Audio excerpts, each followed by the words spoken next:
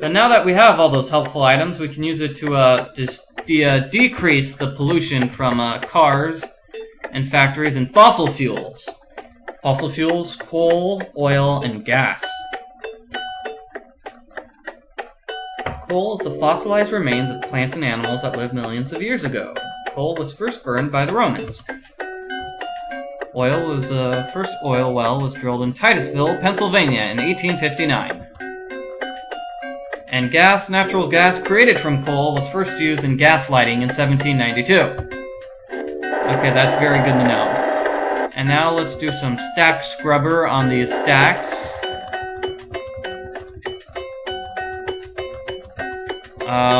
I believe you're supposed to do it on the stacks. I could be wrong.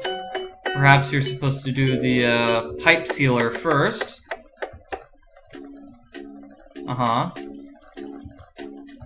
It helps cut down. It doesn't completely eliminate all the pollutants that are released, sadly. And finally, a catalytic converter, which helps reduce pollution from automobiles.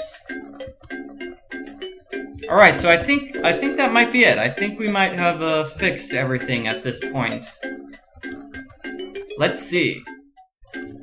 Now we can play with the meters. And we want lots of wave and tidal power. We want lots of sun power. We want lots of wind power.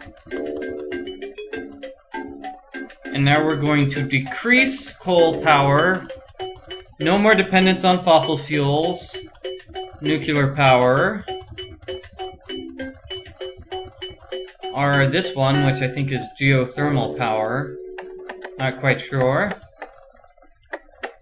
And it's an acceptable solution for the environment and solves the puzzle. Right? Right! Okay, there we go! We just saved the environment. Okay, so we saved the universe, we've saved the environment, we've saved George Washington. Uh-oh, why do I need a comb? I don't need a comb. Yes, we saved the universe, we saved the environment, and we saved George Washington. Now it's time to comb my hair. Alright, here we go. Discovery of radio. What happens in order to solve this exhibit is that you get batteries. No, you get batteries and a radio. And you need to speak to all the inventors. Here's the first one. He needs a book by Maxwell, a Scottish scientist. And this is Mr. Hertz. So we can't do much in his room because he needs his book, but we can solve a puzzle.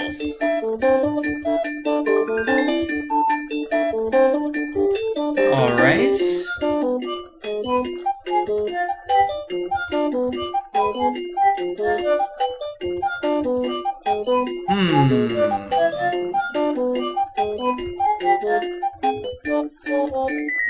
Alright, there you go.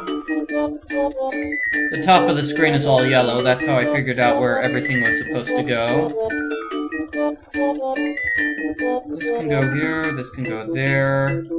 This looks like it does not go there at all. There we go. Alright, so now we've got the coil working, his transmitter. Now on to the next room, where our next guy, who is this guy? This is Marconi, who worked on the wireless telegraph, and now he's unconscious.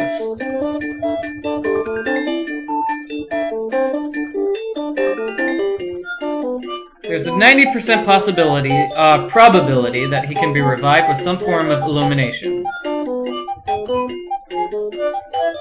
So that means we use the flashlight on him and he wakes up. And his transmitter is destroyed. There was a transmitter in the other room, but as we saw, it's not working because Hertz needs Maxwell's book.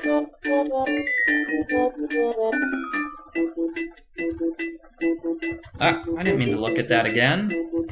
So let's go to this next room. This is where Alexander Graham Bell, he's doing things. And here is finally... he needs a transmitter and something that converts voices to electrical signals. Now Alexander Graham Bell's telephone transmits voices to signals. Now this is Reginald Fessenden. Now what you have to do is give him a radio. He likes it, but it's too small for him. So let's take a book while he's busy. And this is Maxwell's book.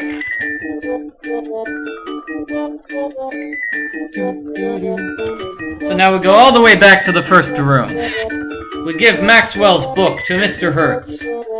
Fortunately, or I mean hopefully, that will fix his transmitter. Or it will allow him to use his transmitter. He might need some batteries. Let's give him the batteries. Alright. Now we've got the transmitter. We're going to have to take that book back, by the way.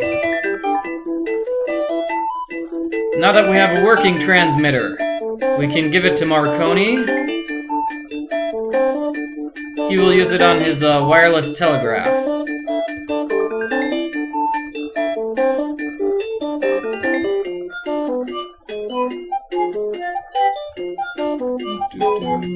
And let's look at that. That is Morse code. Have I looked at everything that there is to look at in this room? No, I haven't. I need to solve this puzzle before he will start transmitting anything. Okay. That makes sense. He wouldn't be able to hear anything from his transmitter if it wasn't transmitting anything.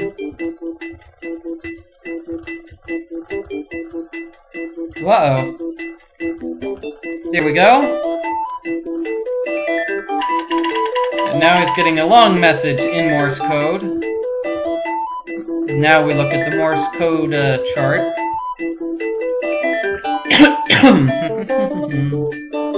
And it says you find a magnet in a drawer of the workbench.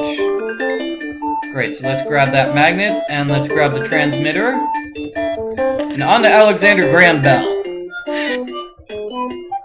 Now what's his problem? He can do clicks but not voices, but he needs a magnet. Let's give him that magnet. Oh. He needs us to fix his equipment before the magnet will work. This particular puzzle appears a lot in this particular exhibit. As you can tell, I've had to do mixing and matching of all sorts of various things.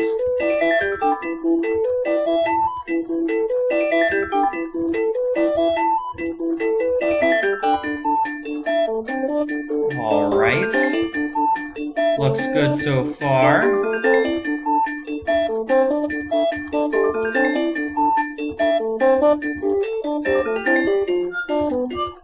And there you go.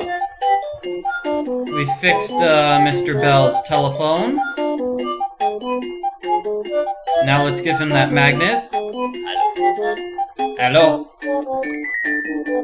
Alright, it works. And now, here we are, back at Mr. I'm already forgetting his name, but he's the Canadian guy, right?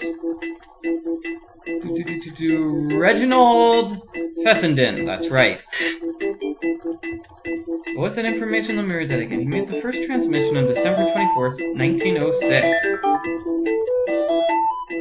Alright, so now we need to give him the transmitter and give him the microphone, like he said. Return my book! Okay. We return the book, and thus he has invented the radio. So all those people working separately, but all of them together helped create the radio. That's sort of what science is like. A bunch of people working separately, but all together, they help each other out.